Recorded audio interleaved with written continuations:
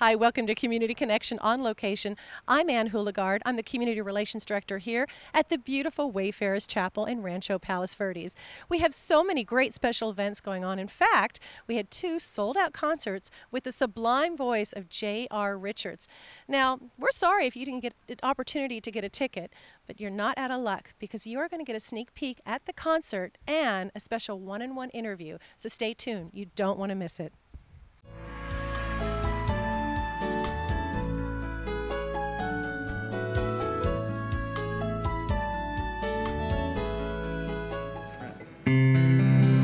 There we go. Good times. All right.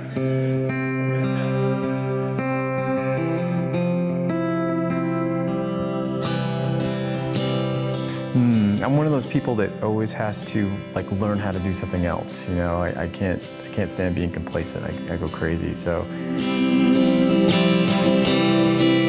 When I came here, there was more, and now I've come back to destroy, and I've got nothing left, and it's a shame what we've become. It happens to me always is reflected in the songwriting, and it's just my cathartic way of handling it.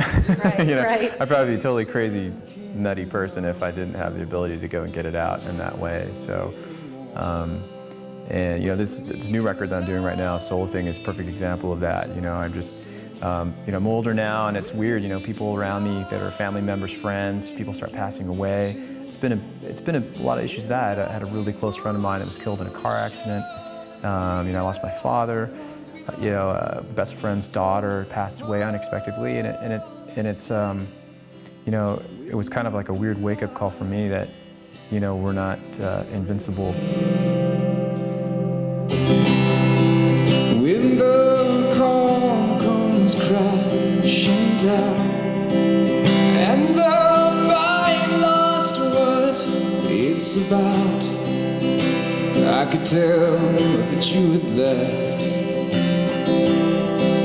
and it's a shame what we've become when we had the ones we love, and it's a place I cannot go anymore. And when we collide, we lose ourselves. When we collide, we break into. Both my parents are they're funny because they don't, you know, growing up, never really had really big, deep conversations with them, but they, you know, like my father would just say something and it would be just so politically true and heavy, you know, that I would spin on that for a couple of years, and he probably didn't even realize it. To him, it was just, you know, some off remark that he had just made. But, you know, he's such an eloquent speaker, you know, and the way that he communicates, and a really great writer, something that I wish that he'd always done. So, you know, I always kind of grew up in and around that, and I think especially too, when I would write something and I would want to go show them, you know, I would want it to be able to be up to par, at least try to be up to par to the way that they would kind of communicate with me and show them that I'm not an idiot son. It's a mistake. When we collide, we lose ourselves. When we collide, we break into. And when we pull. It's taken me a long time to write, you know, and it's been a challenge. But I am really excited about it.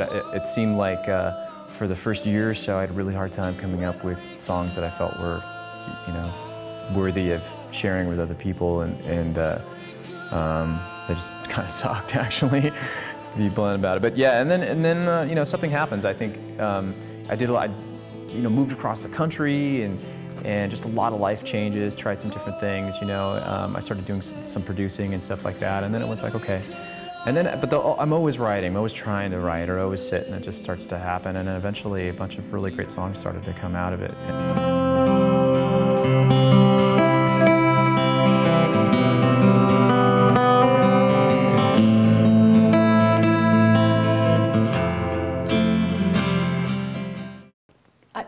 everyone's excited and anticipating the solo album.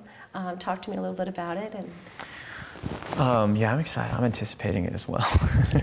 It's taken me a long time to write, you know, and it's been a challenge. But I am really excited about it. It seemed like for the first year or so, I had a really hard time coming up with songs that I felt were, you know, worthy of sharing with other people, and they just kind of sucked, actually, to be blunt about it. But yeah, and then you know, something happens. I think I did a lot. You know, moved across the country, and just a lot of life changes. Tried some different things. You know, I started doing some producing and stuff like that, and then it was like, okay. And then, but I'm always writing. I'm always trying to write, or always sit, and it just starts to happen. And then eventually, a bunch of really great songs started to come out of it. And next thing I knew, I was sitting around one day, and I'm like, I think I have a whole record here. You know, it just kind of snuck up on me. So, so I've been in the studio off and on for the last few months, and been working with some amazing musicians, and been really fortunate there. And I'm about halfway done. So I'm hoping to have something out in April or May. My biggest advice, I think, would be to do what makes you happy.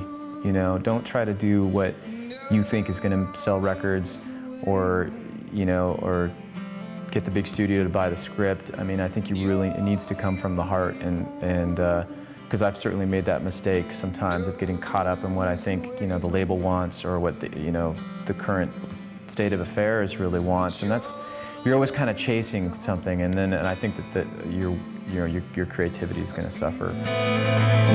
You're the only one. Well, we hope you enjoyed this very close look at Wayfarers Chapel special events and J.R. Richards. If you'd like information about upcoming events, check out wayfarerschapel.org. I'm Ann Houligard. We'll see you next time. I'll show them to you, and you'll see them shine.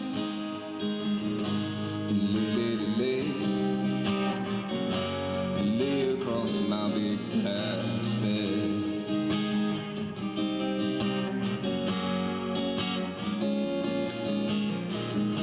Stay, lady, stay with your man for a while.